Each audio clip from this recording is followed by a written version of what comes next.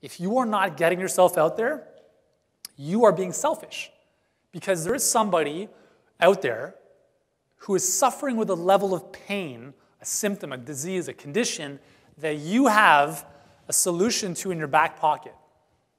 And until you get yourself out there, they're suffering.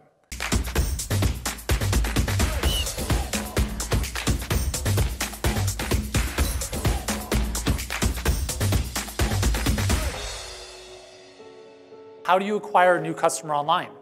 Do you send them to your storefront? Hey, buy my supplements. If I'm a visitor to your website, hold on, I don't even know you. You're selling me your adrenal supplements? What's going on here?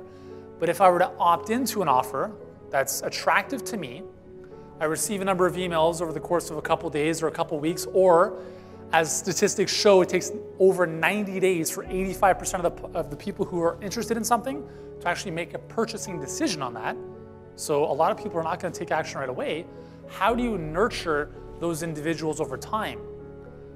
There's something I call the KLT score, which is know, like, and trust. The higher that score is, the less friction there is and the easier it is for you or the individuals to do business with you. How do you build up that KLT score? Educate. I've developed a whole model called Teach to Sell, because I've realized over 10 years that's what I do. I teach, and naturally I'm passionate about what I'm selling. It's just a natural extension to take people to the next level.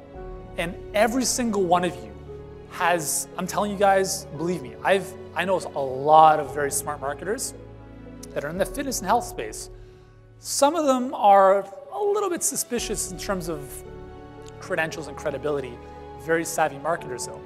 What I can tell you that you guys have above any of them is your knowledge and the ability to tap into that and to educate people and to teach people what you know is a huge asset. I went to school at the University of Toronto for kinesiology, and out of 100 students in my year, I was the only one to go into business for myself. 10% of the other people went into physiotherapy and chiropractic, and the other 90% went into teaching. And to this day, a lot of them are having trouble finding teaching jobs because in Ontario and Toronto, it's such a competitive market, and because of the unions and seniority and all that nonsense, a lot of younger teachers who are now obviously in their early 30s are not able to get a job that they went to school for. Meanwhile, I've created over 900 videos on YouTube. I've created several courses. I've created a multiple seven-figure business. I've written 2 best-selling books. I've been on Dr. Oz. I've been on pretty much any media platform you can think of, and I didn't go to school for teaching. It's within me. And you guys are doctors, right? Which means to teach. We're naturally all teachers.